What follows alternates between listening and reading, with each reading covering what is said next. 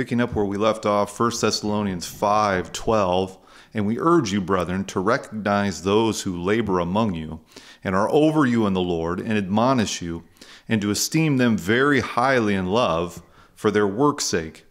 Be at peace among yourselves. Again, Paul wrote about this again in 1 Timothy, the 5th chapter, 17th verse. Let the elders who rule well be counted worthy of double honor, especially those who labor in the word and doctrine. For the scripture says, you shall not muzzle an ox while it treads out the grain, and the laborer is worthy of his wages. And this came right out of the teaching that Jesus had given to his disciples when he sent them out, back in Matthew, the 10th chapter, the 5th verse.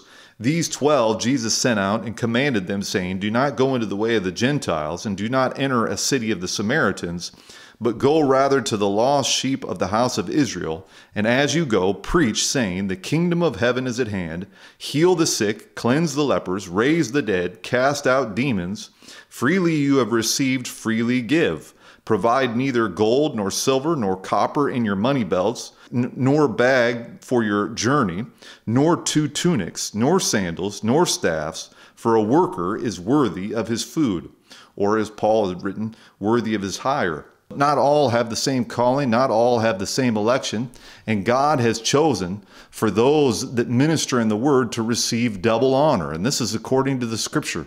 So those that have dedicated their lives, there are a lot of people that minister the word of God. They don't work in the secular world. They've given their entire life unto the study of God's word and unto reaching out by the power of the Holy Spirit.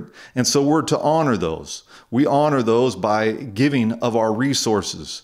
And I thank God for this word because it keeps us in balance. Yes, there's many that have taken advantage of this position in the Lord, and they do so by fleecing widows and people that don't have even money to give themselves, and they look for opportunities to make great amounts of money, great wealth.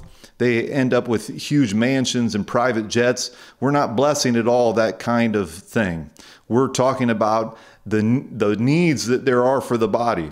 Food and raiment, food and clothing, the needs, necessary things that are needed. That's why he talked about they're worthy of their food being provided. The disciples that went out to minister the word of God to the surrounding towns and the neighboring communities, they weren't even supposed to bring extra clothing or extra money with them.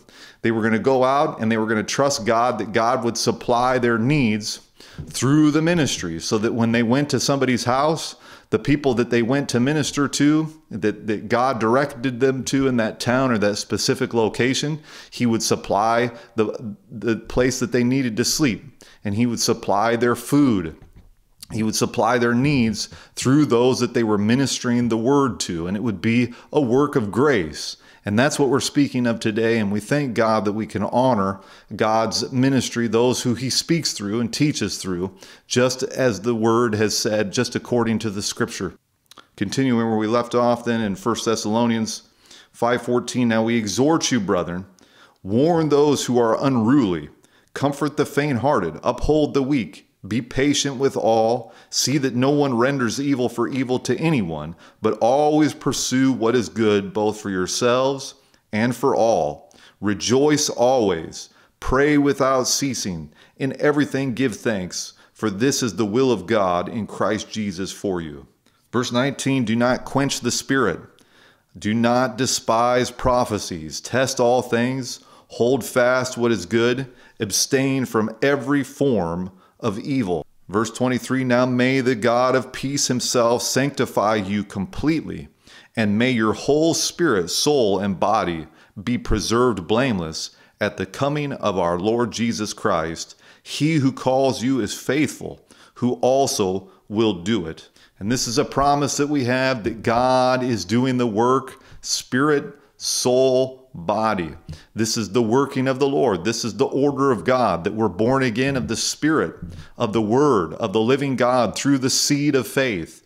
That word that is sown in our heart. Again, this is why we honor the ministry. We honor those that preach and teach and speak God's word, because that is how we are born again. Now, God can speak to us by an angel, or we can just pick up a Bible or a book randomly, but more than likely we hear the message through somebody that's speaking. And this is why it doesn't necessarily have to be, we don't have to just honor those that have the title of preachers or pastors or evangelists, because anyone can speak the word of God, and they can speak unto us that which causes us to be regenerated, renewed, redeemed.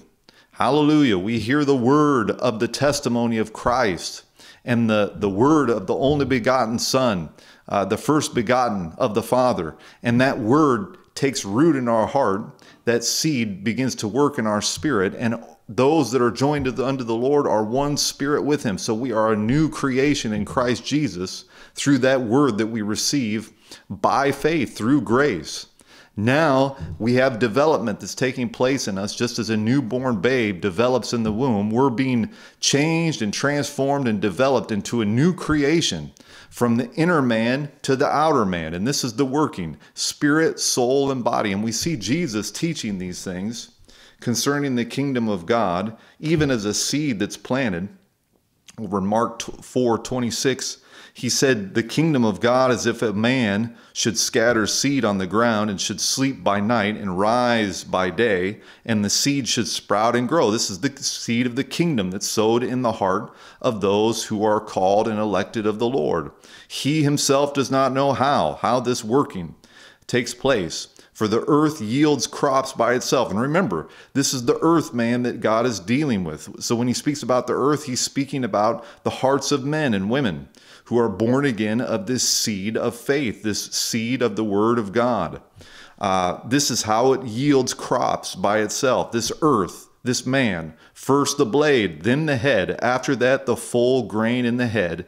But when the grain ripens, immediately he puts in his sickle, because the harvest has come. And so we see the development, the order of God, that it begins in our spirit. And in our spirit, we are incorruptible because of that word that we are joined unto in Christ. We put our faith in Christ, not in our old life, not in our old man, but we put our faith in the Father who has given us the Son freely. Freely, by grace, we've received this great salvation by the blood of the Lamb. Hallelujah. He has given his life for us through the cross, that we might be redeemed, that we might be born again by this new and living way. The Spirit of the Son has come unto us through the Holy Spirit, and now we have a new life, a new word, a new testimony, a new way of thinking. Praise God. And we grow, and our soul becomes joined unto the Spirit. And that's the growth of the kingdom. First the blade, then the corn, then the full ear.